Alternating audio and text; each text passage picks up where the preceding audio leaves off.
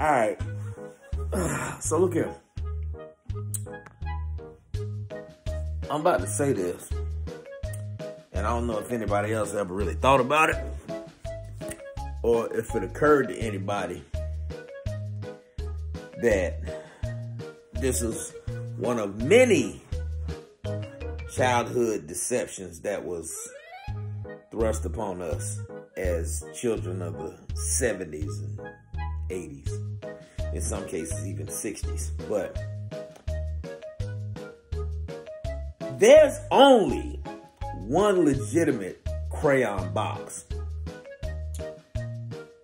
and that's the first one, the 8 fat crayons. See, because quiet as it's kept,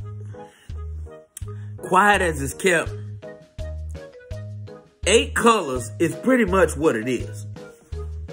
Green, blue, red, yellow, purple, orange, brown, black. That's all the colors it is. It ain't no more colors. Green, yellow, blue, red, orange, purple, brown, black. That's all the colors that it is. And growing up as a child of a low-income situation, that's all the colors I can ever remember getting was the 8. Either the fat ones or the skinny ones.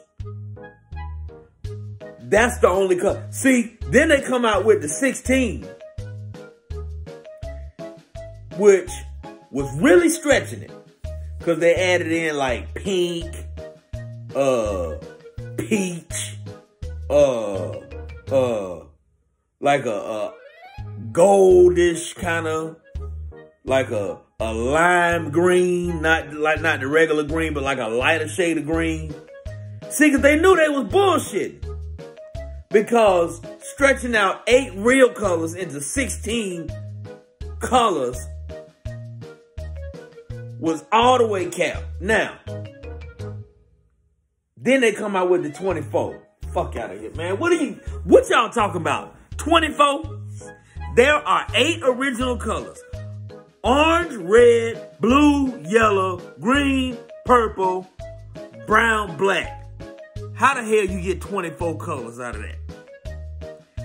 Then here come the damn rich kids who parents never broke up, who had a 2-income household, who had health insurance all their childhood, who had mama had a car, daddy had a car, who went on vacation every year, to a real vacation. I'm talking about like Six Flags and Busch Gardens and Walt Disney World, and actually stayed in a hotel where the kids had one room and the parents had another room. I'm talking about them kind of kids.